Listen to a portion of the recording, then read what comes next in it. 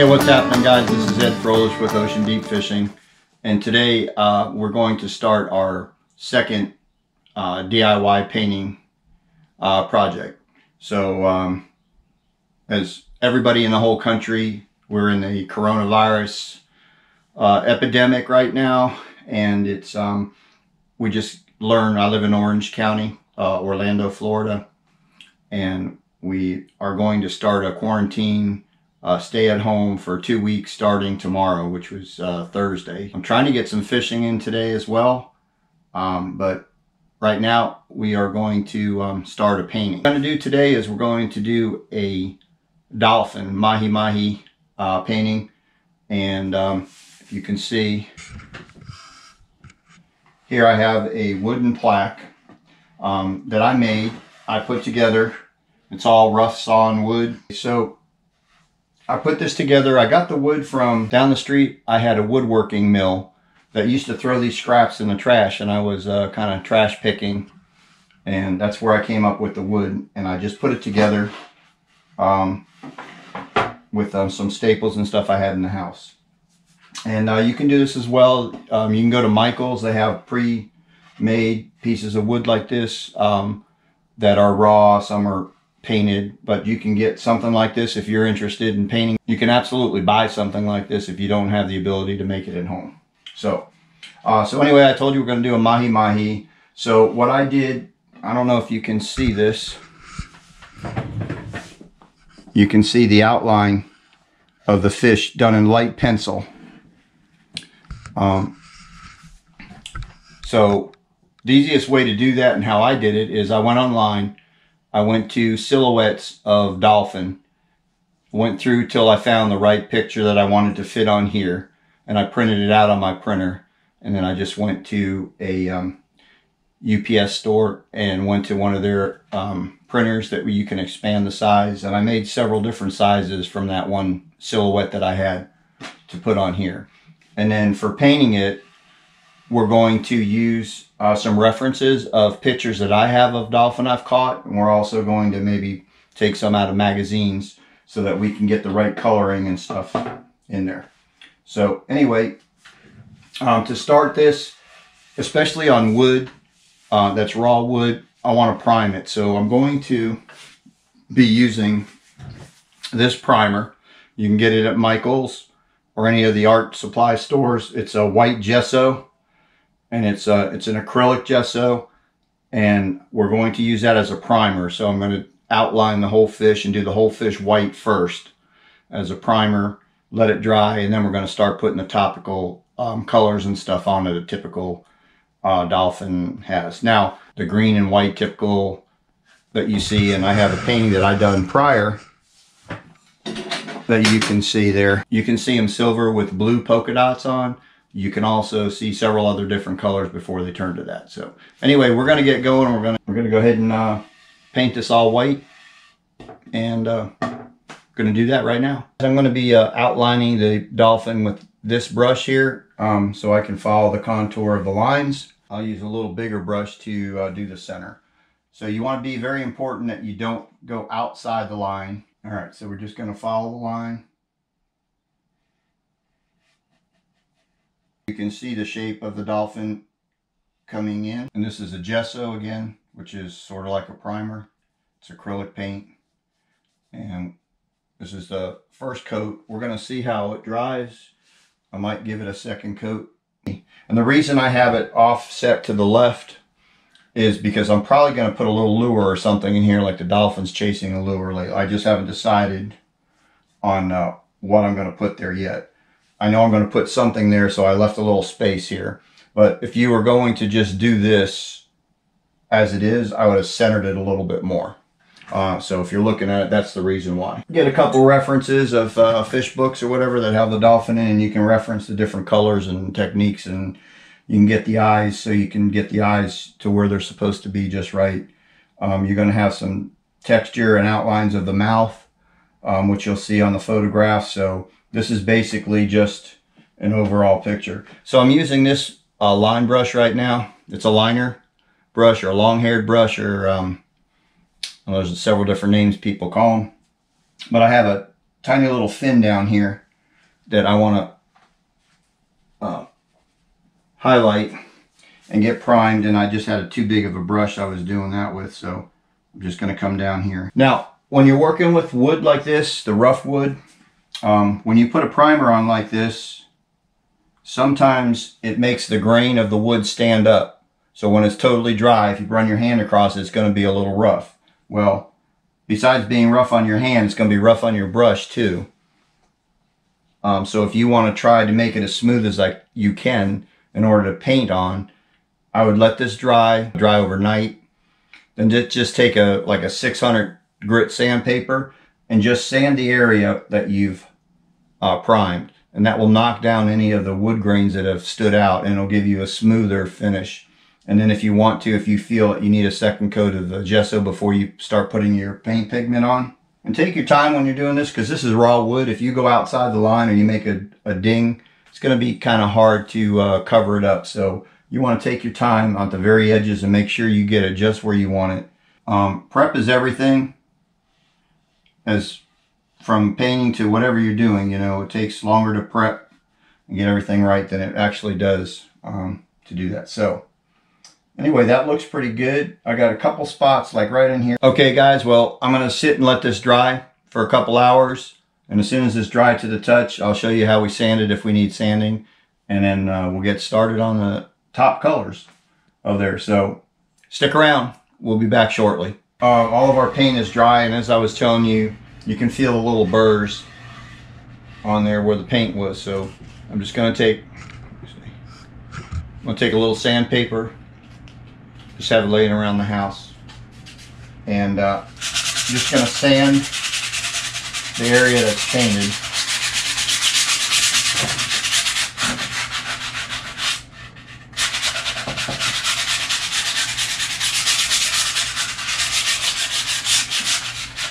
All right, we're good to go. A rag, and just wipe the dust off a little bit. It helps the paint stick better. Okay, guys, so this is what I made as the from a silhouette that I blew up. I cut it out. That's what I put on there and traced it out. And I also drew some eyes. I did this on another one too, so this is the second time I'm doing it, except I'm doing it in a different direction versus this way. My last one I did the other way. So you can see I drew on the lines.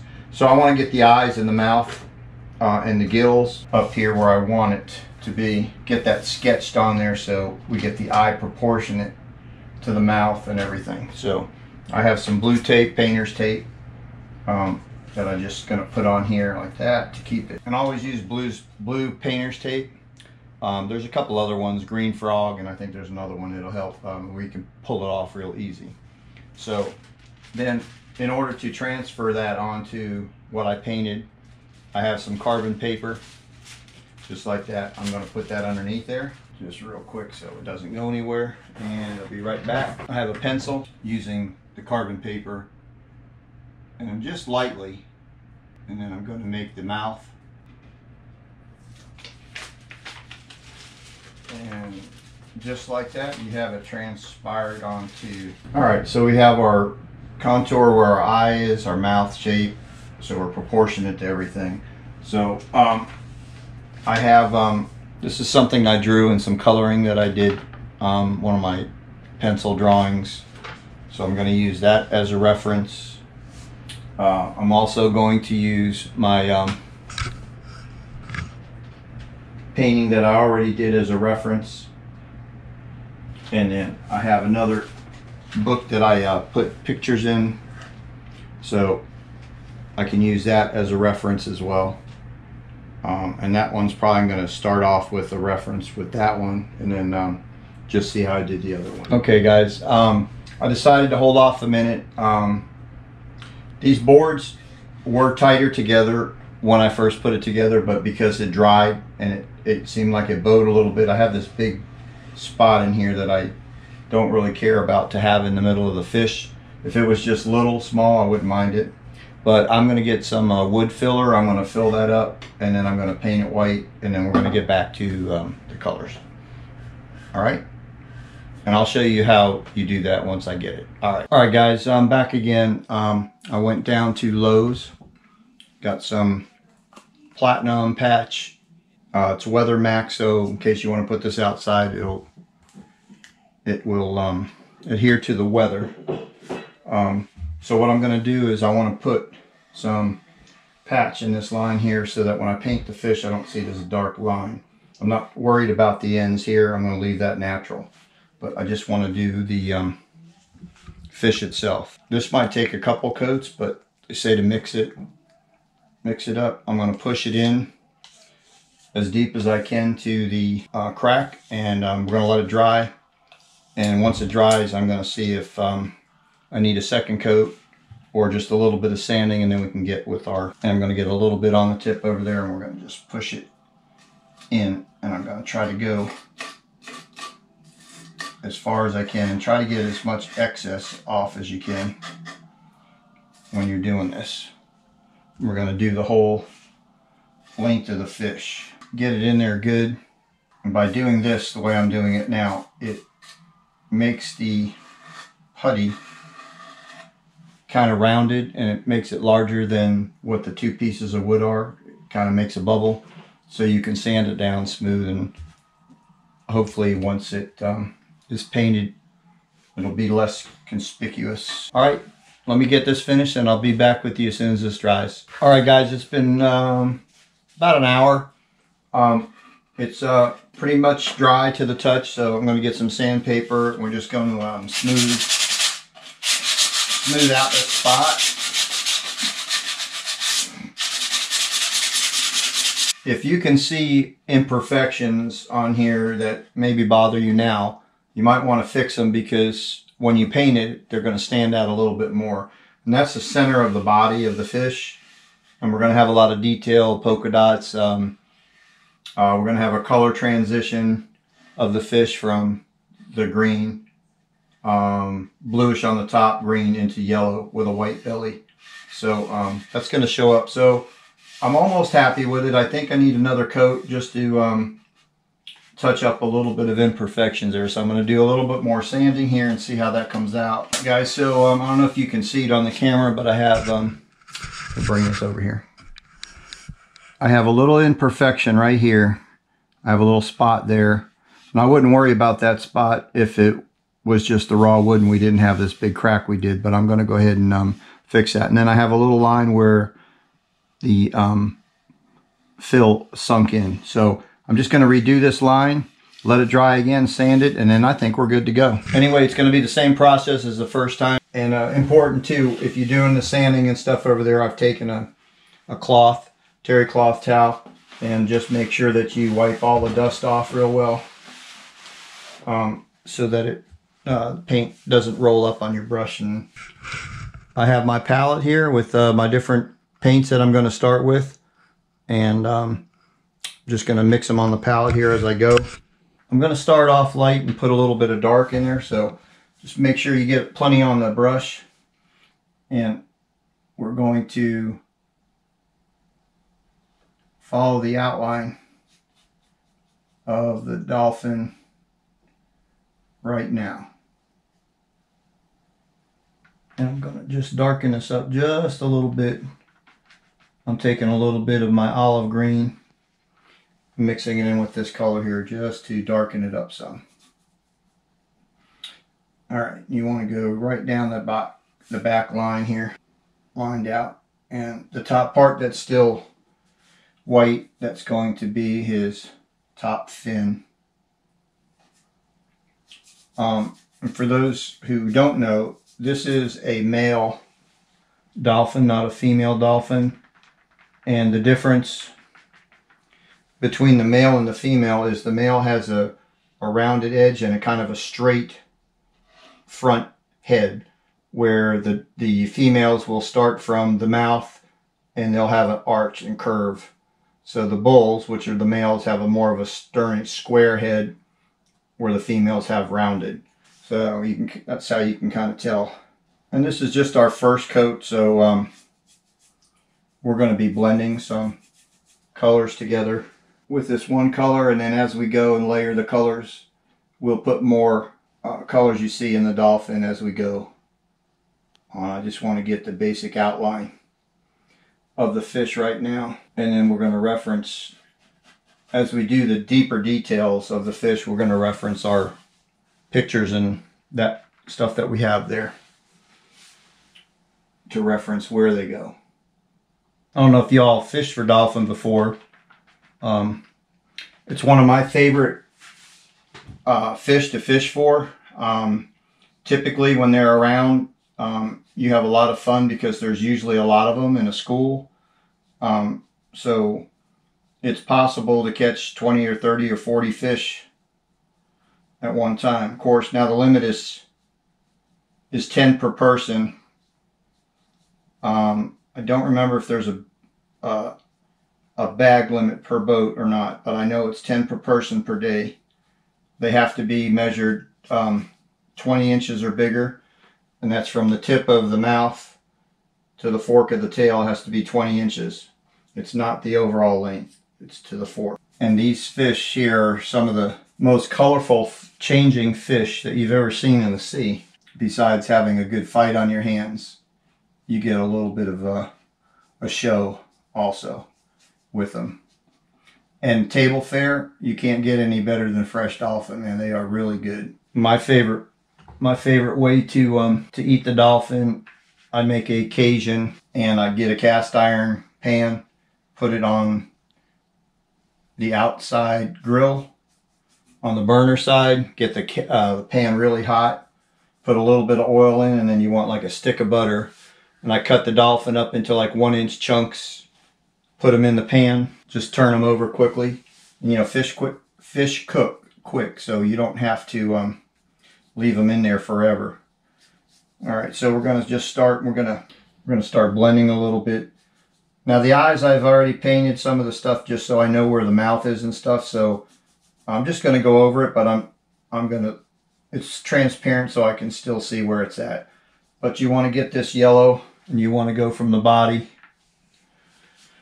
start at the bottom and work up into the green so that you get a transition. You don't want a straight line. We're going to do yellow on the belly, and then we're going to come back and we're going to put some white in there. So you usually have a nice white belly. And then this is another fin down here that we're going to put in as we go along. Trust me, it doesn't look like much now, but it will, as we incorporate all the colors and do all the detail over there, this thing is going to pop. I'm not coming down to the very edge because I want that to be as pure white as I can on the belly and incorporate it into the yellow so that it shadows the yellow and then goes to pure white on the belly. So, and then we're going to tip the, you want to try to do some soft lines in here. Now by soft lines, what I mean is you don't want a distinct hard line from white to green. You want it to kind of blend in. Cover that up and we'll blend it in a little bit more. All right, so basically, you know, there you go. You got your green on the top, you got your yellow on the bottom. We're going to put some blue up on the top. And I'm using cobalt blue, and I'm mixing. Let me clean my brush out. I'm going to mix some white with the blue, just so it's a little lighter. Make sure you clean your brush really good, because as you go back into school with your primary colors, you remember that blue and yellow make green. All right, so we're just going to come up here. Now this is a lot lighter than I wanted at the end, but we're going to put in some texture. All right, we're going to put in some texture when it comes over there to the fin. We're going to put where they have structure going that comes at sort of looking like veins. And if you want to see some more of my paintings, you can go on Facebook. Go to Edward J. Frohlich Fine Arts. I have a lot of my paintings and stuff that I've done previous on there. This one will be on there when it's finished. And